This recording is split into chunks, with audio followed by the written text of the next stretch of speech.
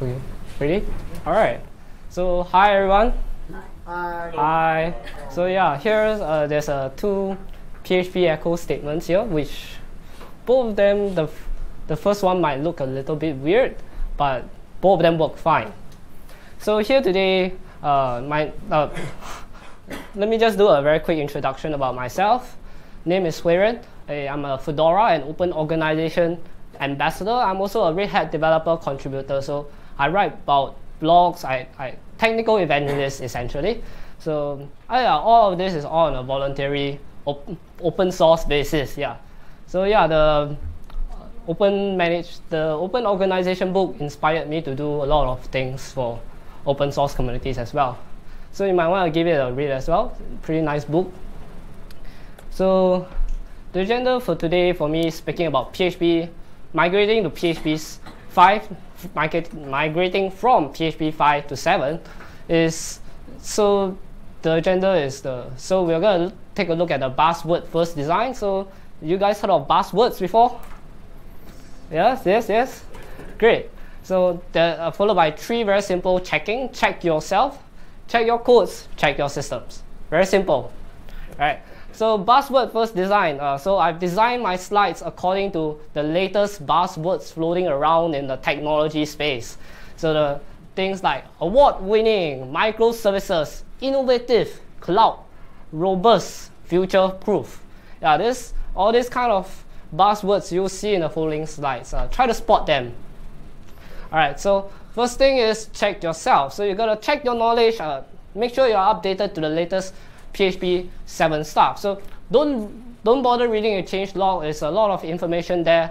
So look at the guide, the official PHP 7 guide on how to migrate from PHP 5.6 to 7.0. So on that guide itself, it tells you about a lot of things about the functions and the things that are being removed, how the variables are being handled now. So there's a little bit of change. So now they are using abstract syntax tree for the handling the variables. So if you type your variables in certain ways, it won't work anymore. So gotta check that if you are doing object-oriented programming. So gotta check that. Yeah. So there's also some very interesting operators being added as well. There's a very weird one, which is a Special coilers. Yes, that one. It's a very weird operator, which I found pretty interesting. You guys should take a look at that as well. So next thing is to check your codes. So look at the affected functions you have in your current code. So you do a very, very quick look through all your codes, okay? Look through your codes. Yes, look through your codes. Make sure your code is robust and future-proof. Yes. So, and look out for the microservices and dependencies. You know, you don't want your left pad to be, you gotta make sure your left pad is PHP 7 ready, right? You gotta make sure. And have you checked your composer.json file? Check if the dependencies are actually available, are really PHP 7 ready. Sometimes they are just completely doesn't work on PHP 7 because the person who wrote the microservices or the dependency decided that it's not really important to update my code. Things like that happens. So make sure you check that before you hit the upgrade button. How do you check? Just like PHP -L or something? So I'm being real with you have to read the dependencies. So look at the dependencies. Look at their latest support. So essentially, look at their documentation. Yeah, that's the best bet you have. I'm not a computer, just a man. So you gotta try to trust their GitHub repo, which says, build is failing on PHP 7.0 or build a successful build on this and that. That means people have to use. Does everyone use like some CI? Travis, things like that. Yeah, the cool kids use that. Yeah, the cool kids use that. Yeah. Oh yeah, I was using that back in. Yeah, it's cloud, so it's future ready, right? Yeah. So test them out. There's several ways which you can test out your code. So unit testing is one of them. Or personally, I do OpenShift. So OpenShift plus PHP unit. PHP unit is a way to test out your codes and stuff like that. So you gotta bootstrap your code with whatever functions you need and then test it out. Hit the enter space and bam, your code is get tested. Or you wanna do it the cool kids way, you can use Travis. Have you guys done Travis before? No, nobody used Travis. Yay! 2 cool kids here, 3 in total. Yeah. So, and finally, important question: does everything works in the cloud? So you gotta make sure your code works in the cloud, right?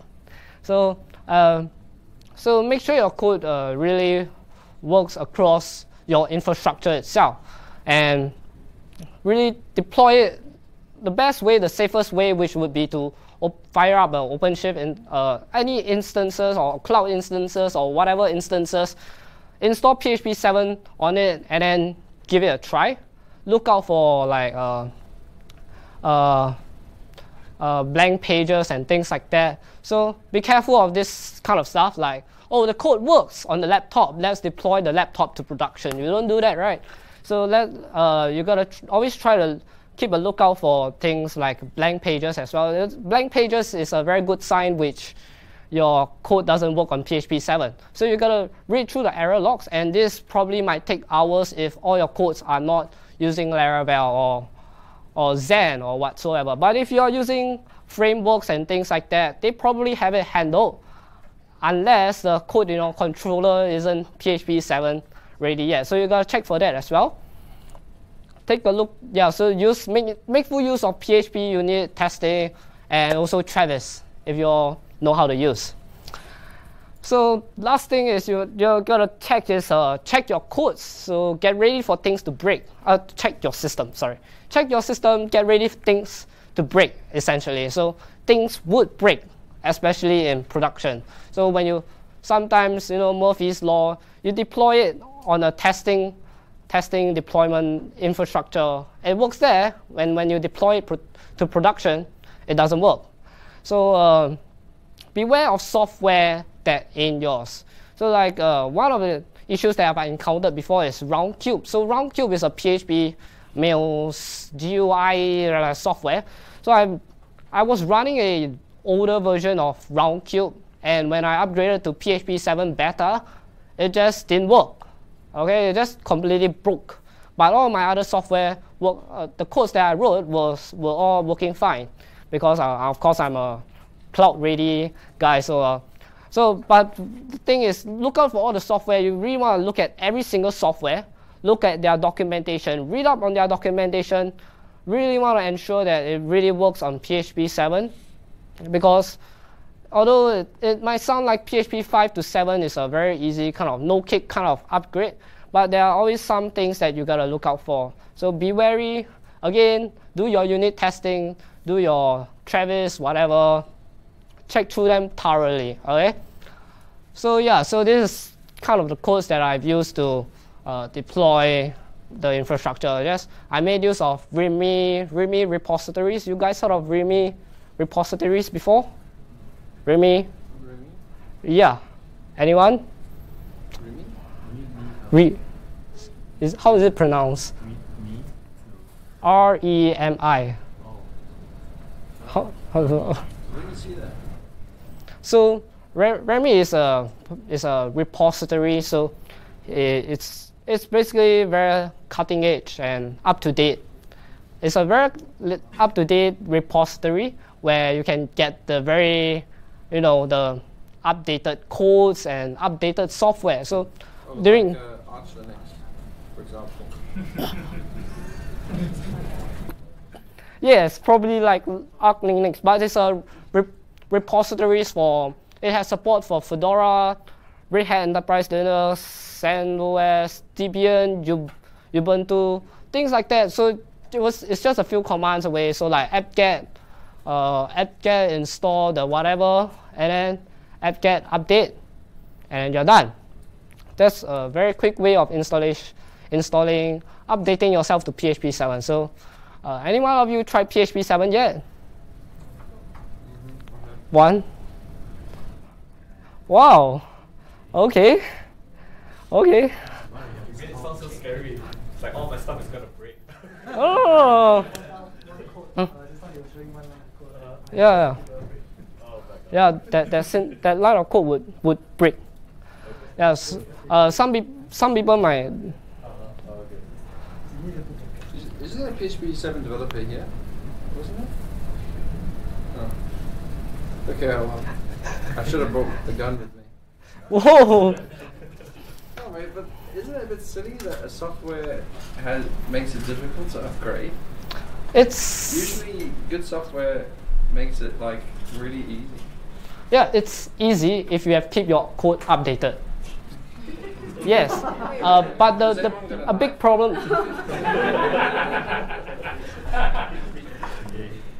I thought you guys were using some form of agile methodology or Scrum or. But even if you use agile, doesn't mean you have to like jump hoops while using a programming language. But that is purpose of semantic versioning. So like PHP 5 to 7 is a major version. So you have to expect it. PHP 7 over 5.6 has a 2-fold increase in performance. So I feel that it is a worthwhile increase to like keep our code unlimited. Sure about that. Yeah. What about the semantic versioning of C? C89, C99? But I think is that for PHP compared to C is really like apples to orange because PHP has this legacy issue where namespaces, this kind of stuff is not properly syntaxed. It's not well loved for very hardcore programmers because of the way it's being structured. So if they want to make a big improvement, So it sounds like they're doing like a Python. Java, yeah.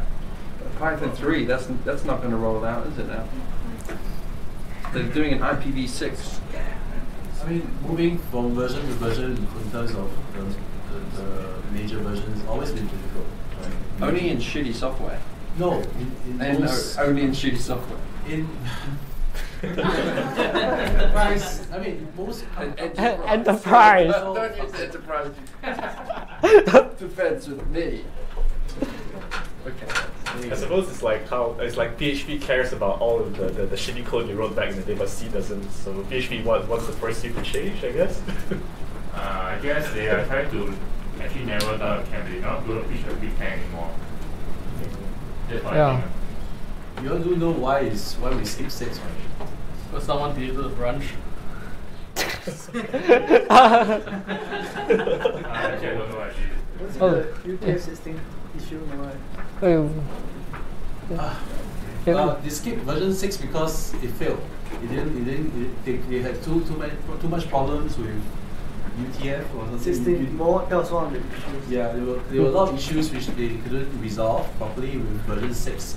But the features that they were trying to deliver with version 6 was backported back into 5.3, 5.4, 5.5. So what we were already using 5.4, 5.5 or onwards, we were already using some features that was originally meant to go out in 6. So in version 7, you probably have to. Oh darn! Did I break something? One thing you could try is turn on in your whatever version you are using now. There is in the error logs there is one error level called deprecated. Turn on that error log for deprecated. It should tell you a little bit more, give you more information about what needs to be changed. It would make your logs a bit more noisy, but it does help you prepare. It's advisable to have like a separate, just one instance if you're dealing with legacy code. Just at one instance of it running, you try version by version, keep moving upward, up one level by one level, instead of jumping straight to 7. That's another approach you can take. Another way you can take this is write some tests. So in other words, if let's say my code is already 5.6, then the next level is 7 again. Yeah. Okay. Yeah. If your code is already works on 5.6, chances are you wouldn't break so badly when you move to 7. I'm going to upgrade to Golang. Or if it's too hard, you can move to shell scripts like what you do. Fast. I mean, moving on major versions is not an easy job. Even in Python, there's still applications. That's another example of a really shitty upgrade. Also, for example, sometimes a popular language becomes we can become victim of our success because it's so popular. People are already using the latest version, and when it gets and you build systems with the whatever version that's the latest at the time, right? There are companies out there that still, for example, in the Rails world, right now it's Rails 4 moving to Rails 5. There's still companies out there using Rails 2, right? Production companies like GitHub. You're still using Rails 2, right? So yeah, it's not a unique problem that is faced by. You're working on a greenfield project, totally new. Go ahead, build it out with PHP 7, right? Another approach you could take is build microservices. Just kidding. What's wrong with that? All right. So yeah, pretty much that's about it. So very simple. If you nowadays the popular thing would be to use frameworks and things like that, and it's pretty much a good move if you are doing big, bulky software that is enterprise. So like you use things like Laravel, Zen framework, Symfony, Cake PHP, or whatsoever. These frameworks are, like what I said earlier on, PHP, or they have to be ready for the next version of the PHP so that developers can continue working on their project. And that's about it. Any questions or any award-winning left pad jokes you guys want to share? Any questions?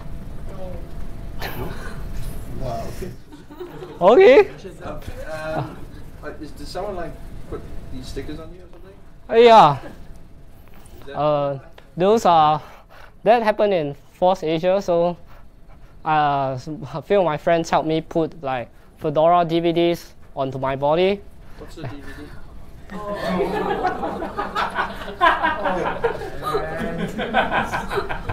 Thank you very much. All right, thank you.